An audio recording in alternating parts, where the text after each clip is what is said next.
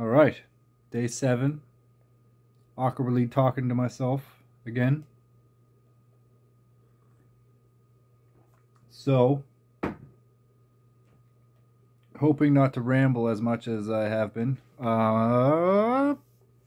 People say I say some valuable stuff, so I don't know. Who knows where this one will end up. I've been working on my next training plan for the 100-mile event that I have coming up in July. And I've realized it's 19 weeks away. So,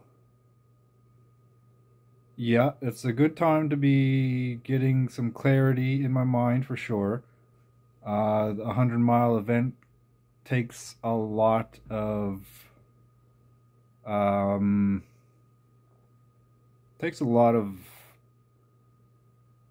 mental I don't even know how to describe it. It takes a lot. It takes a lot out of you physically, mentally, spiritually, emotionally. And my last one, I don't even know if I talked about my last one on these videos, but I ended up smoking joints during my last event. Like physically during the event while I was doing it. But I ended up finishing it with 5 minutes before cutoff. So I think this time, if I'm able to finish at all, I'll be able to do it stronger and with less recovery time, because last time I carried a lot of guilt with the fact that I gave power away to the smoking habit. I felt a lot of guilt, and it weighed me down a lot. And psychologically, I went down the same dark hole that I've always been down. Even despite the accomplishment, despite the pride that I felt in actually doing it, I felt guilty of all the congratulations and the kind words that were spoken to me. I felt like I didn't really deserve it, just based on my own kind of self-image, and that's basically why I don't want to smoke anymore, is because of that same insecurity, the same kind of guilt trip that I put myself on. Like, I'm very hard on myself, I realize that, but I think to a point I hold myself to a high standard, and I wasn't meeting it. So going forward, I think I will be able to better apply myself, my true self, my higher self, pun intended a little bit, my higher than high self, and yeah, just absolutely apply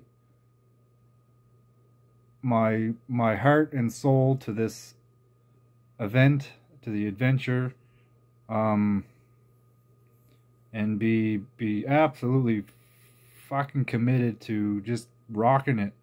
It'll be my second 100-mile event in 10 months, within 10 months.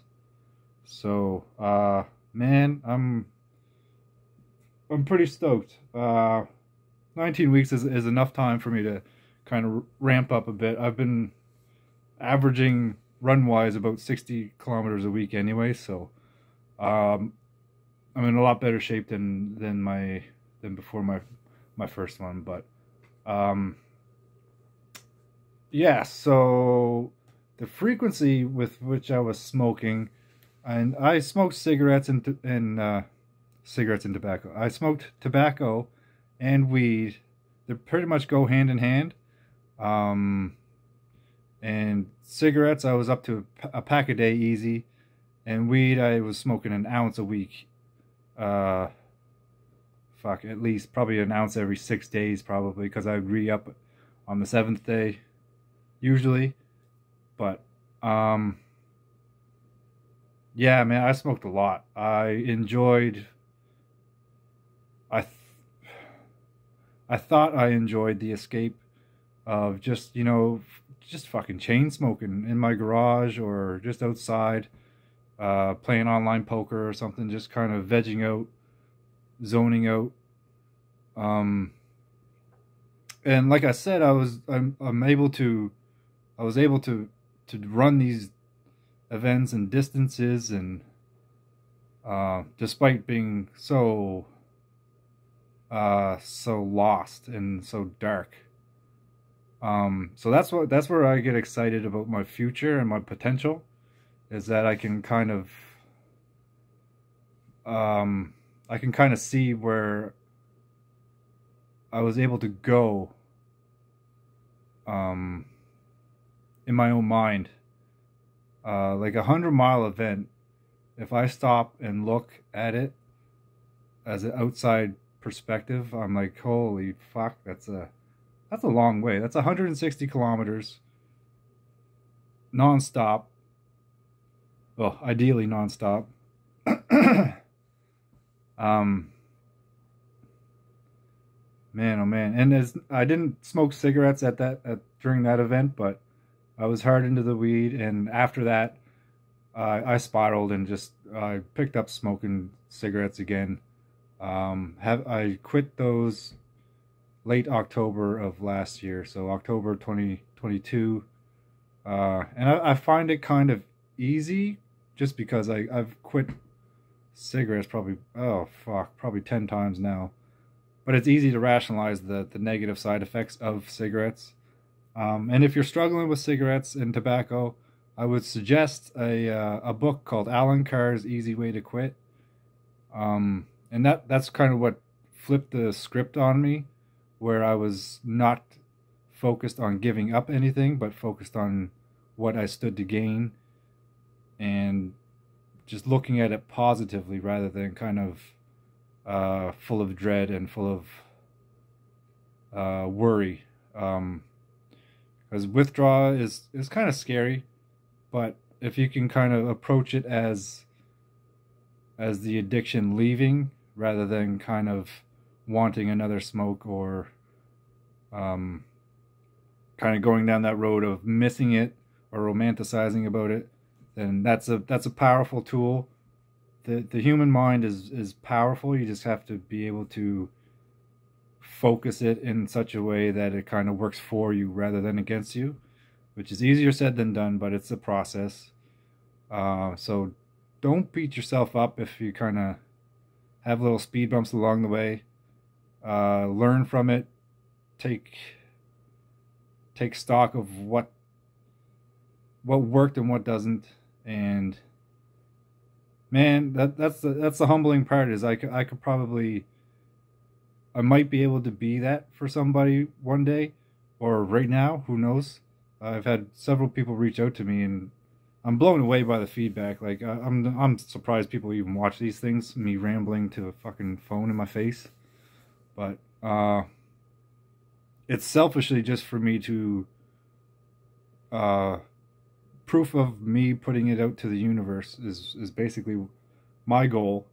But if it helps anybody, or even one person, now or down the road, then I mean, that's a blessing that I will carry dearly, and it'll make it easier for me to keep clean, and to not romanticize it, not kind of look back and be like, well, maybe I can quit easily, so maybe I can just have one more.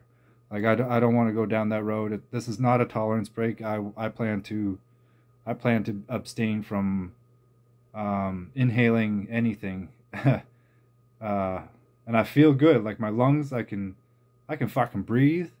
When I go for a run now, my perceived effort is lower, so I end up going faster with the same kind of effort level,